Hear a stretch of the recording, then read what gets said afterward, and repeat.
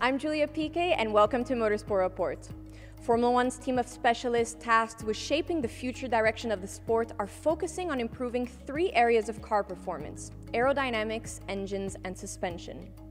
Formula One is keen to boost its audience and increase engagement with fans, with Ross Brawn's team, which includes former Chief Technical Officer Pat Symonds, looking at ways to improve the show. A key focus is the technical regulations, with Brawn's team having marked out three sections of the rules as key performance differentiators.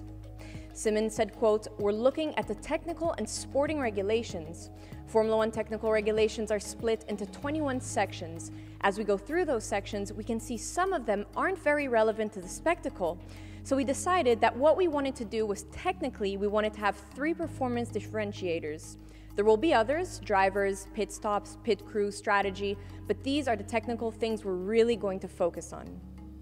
In sports cars, Toyota has completed a first successful test with the latest version of its LMP1 car, with which it will contest the 2018-2019 World Endurance Championship Super Season. The updated Toyota was given a shakedown over 3 days at the Aragon circuit in Spain last week, with Sebastian Buemi and Mike Conway driving. Toyota is scheduled to announce its driver lineup for the Super Season in early February, ahead of the unveiling of the entry list for the WEC and the Le Mans 24 Hours in Paris on February 9th.